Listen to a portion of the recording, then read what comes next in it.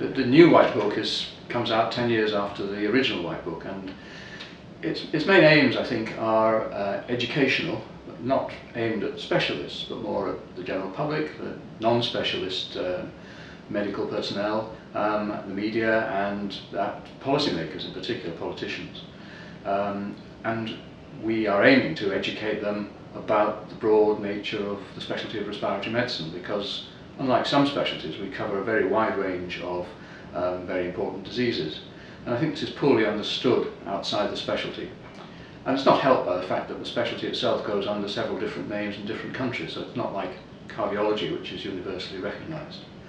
So it's an educational tool, but also a tool for advocacy and a source of resource for information for people who wish to use up-to-date data in order to influence policymakers.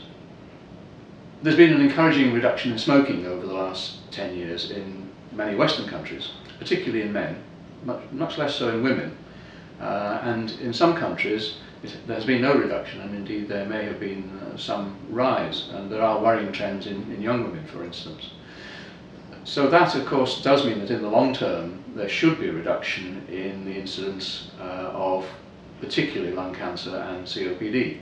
But because of the long latency of both conditions, we're not going to see this, even in countries where the smoking rate has gone down, for decades to come. We anticipate that over the next 10-20 years, the overall mortality from respiratory disease is probably not going to change very much.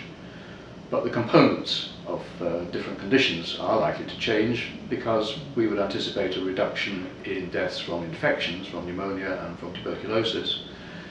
But this will be balanced by some rise in deaths from smoking-related diseases, COPD and lung cancer. Another area where there almost certainly has been an increase is in occupational lung disease. For instance, in occupational asthma, the number of recognised causes continues to increase. And even among the general public, the problem of air pollution remains and may well increase, because many countries have not reached anything like the standards set down by the WHO as the guideline levels for various pollutants, both for indoor air and outdoor air. And I think this is increasingly recognised as a major contributor to the causation of respiratory disease.